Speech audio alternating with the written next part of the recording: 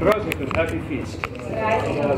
Today we celebrate St. Mary of Egypt, but we also remember today, and the Gospel proclaims today, it's the story of Christ telling his disciples that he will go to Jerusalem, that he will be seized, that he will be arrested, that he'll be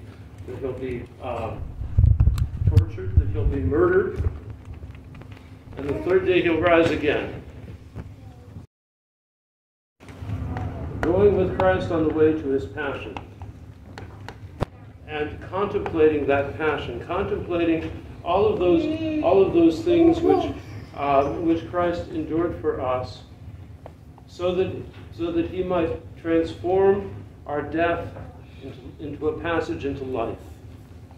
Because really, what Christianity is about, it's not about. Partly, it's about forgiveness of sins, but even that forgiveness of sins is secondary to this great celebration of eternal life, which is what Christ gives to us, and the forgiveness of sins is kind of part of the means to that. Now, we have before us the image of St. Mary of Egypt, and how many of you have heard or have read her story? Okay, most. Okay, let's analyze it a little bit, because this is a very important story for us to be able to understand the process of the spiritual life, because spiritual life is a process. It's not something that there's nothing instant about it. There's nothing, obviously in the Orthodox Church, it's a marathon. It's a long marathon. It's a lifelong marathon, and it's certainly not a sprint. We have a beginning usually of somewhere of spiritual awareness, and whether we act on it or not is our choice. Right? It's our choice. If you're here, you've chosen to act on it, right? Nobody is an Orthodox Christian by accident. Nobody is an Orthodox Christian by birth. You can get baptized as an infant and chrismated and go to communion as an infant, and technically, of course, you're part of the church. But by the time you become an adult, it's your decision as to whether you're going to live as an Orthodox Christian or not. It's a conscious choice, and that choice is about not just about, well, I want to be a member of this organization because it's a kind of nice ethnic social club, or a non-ethnic social club like this. Or multi-ethnic social group. It's not about that. It's a choice to live a life of repentance. A life in which we turn to God, a life in which we turn away from sin, in which we turn away from egotism, in which we turn away from self-centeredness and self-gratification and self-love and focus on self, where, we're always looking out for number one. I know that's an old expression by now. But how much of our time do we live according to that old man? Do we live according to that worldly identity and according to those worldly values? How much time do we spend on vanity? How much time do we not just the vanity of appearance and having nice things and having that spiffy car and having that, what is it, Louis Vuitton handbag or something like that? I'm a monk, I don't know.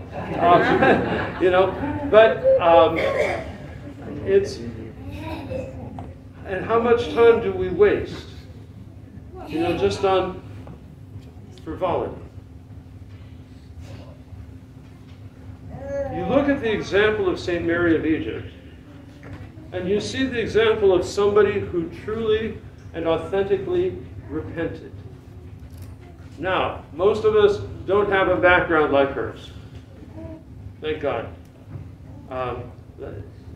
That's, That what a background like hers means is infinite amounts of pain, right?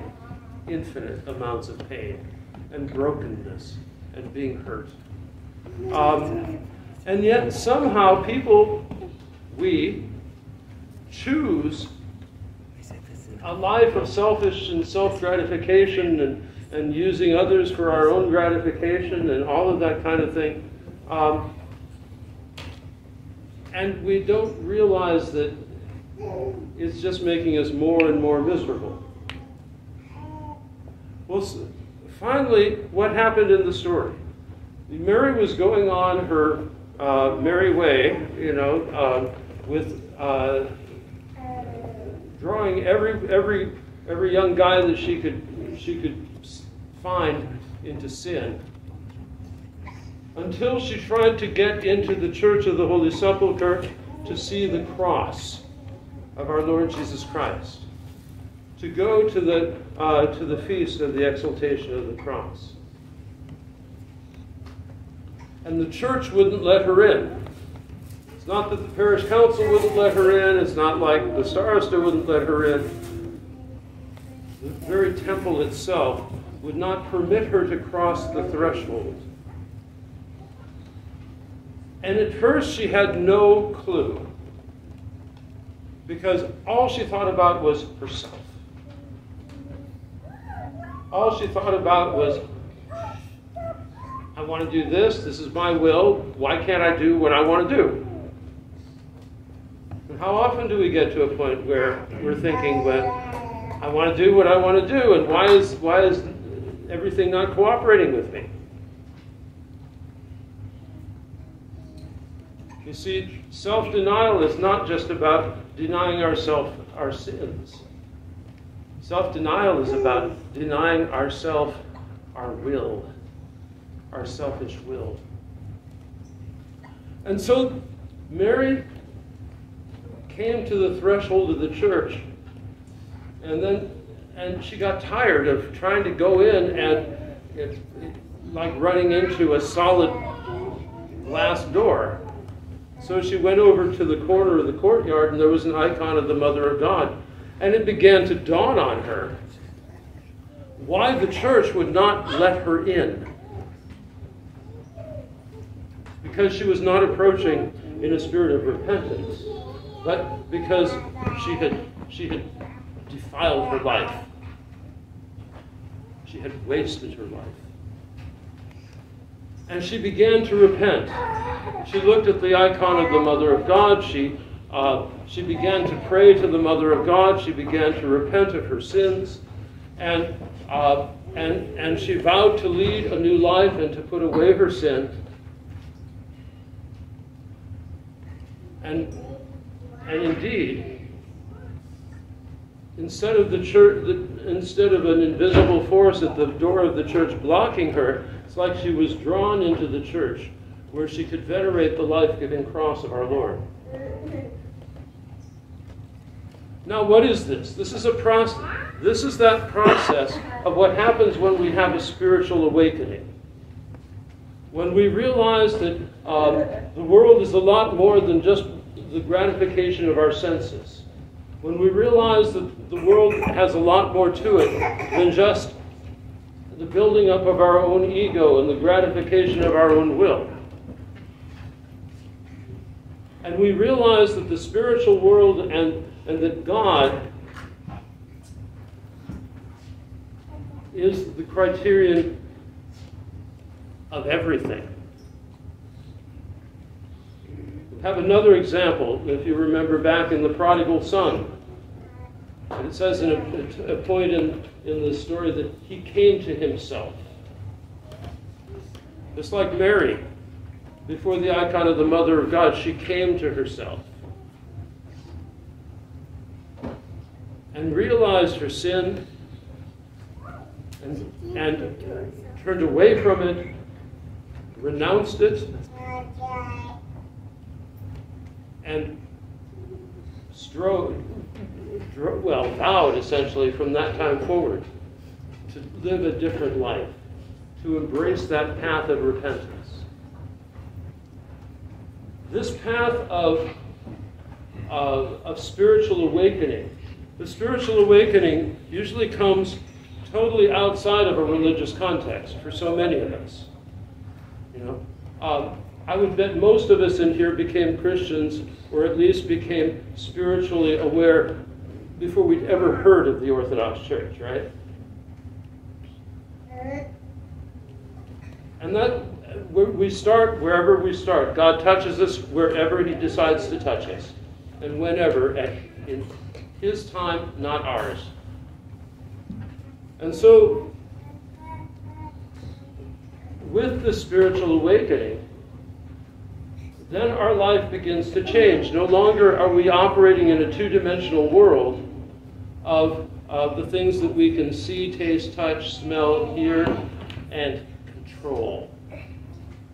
But rather, we enter into consciousness of another dimension of reality, the divine dimension. And that God is there, and that He calls us to Himself, and that He loves us, and He wants to heal us. And so, in this process of repentance, which begins that moment of spiritual awakening, and then moves onward, we have the real essence of what repentance means. The word repentance does not mean simply to feel sorry for your sins. If you look at the story of St. Mary of Egypt, it's not just that she felt sorry for her sins. She did, certainly. But that was only a beginning. Because very often feeling sorry for your sins can really mean feeling sorry for yourself. Oh, I've messed up my life. Oh, I've done this. Oh, well, it may sound pious sometimes, but it can be just as selfish and self-centered as I want what I want.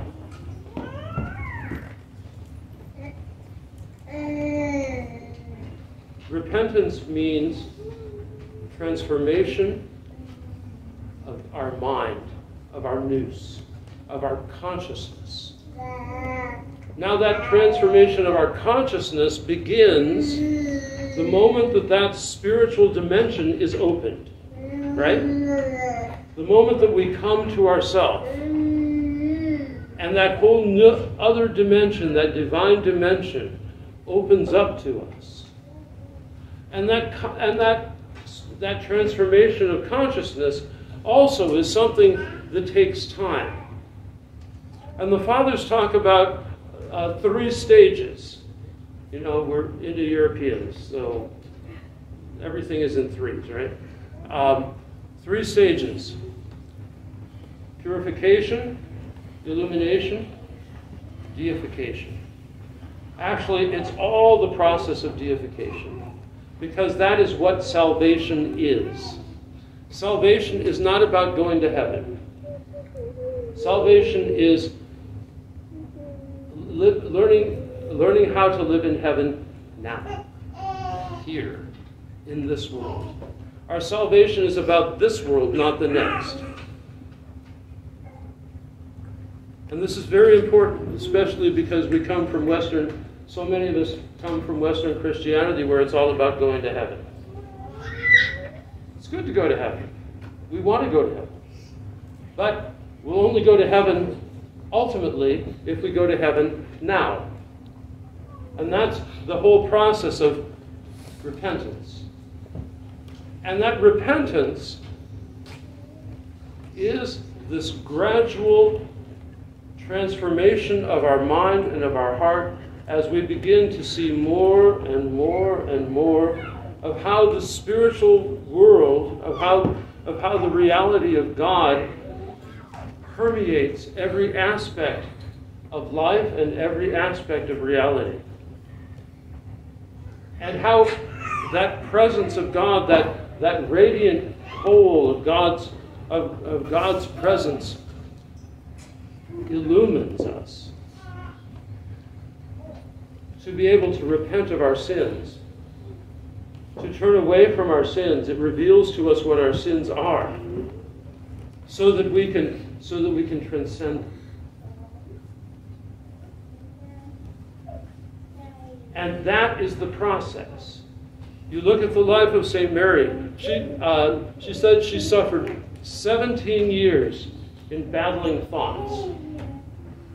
All the memories, all of the self-indulgence, all of the worldly pleasures that she had engaged in and indulged in.